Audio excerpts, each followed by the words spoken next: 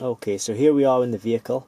We're going to diagnose any fault codes that may be occurring and also clear any fault codes using the Autel GS500 OBD2 and eOBD scan tool.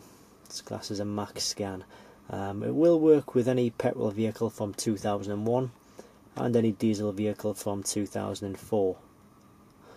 So we're in the vehicle now. It's plugged into the 16-pin diagnostic port. The ignition is on, 2 clicks. And we're going to go into the diagnostic menu here.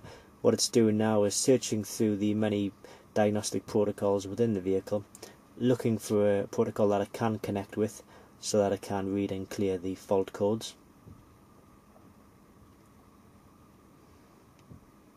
And here we have just a little bit of information to tell you what it's found.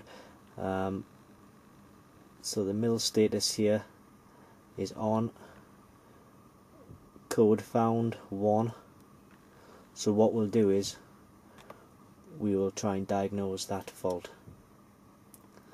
See what it is. So it asks us to read codes, so we'll click yes to that, and we'll click on the stored codes for the engine reading codes. So it's telling us there that the heater control circuit bank 1 sensor is faulty, and that produces a code P0036. Now you can find more information about what that code means online, and it will tell you exactly what the problem is. So what we want to do now, sorry about that, is erase the code.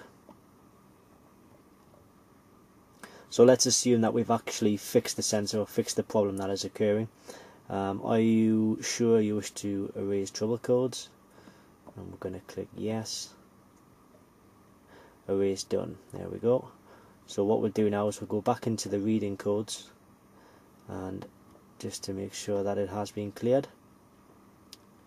No codes are stored in the module. There we go. So the max scan has successfully read and cleared fault codes for this particular vehicle.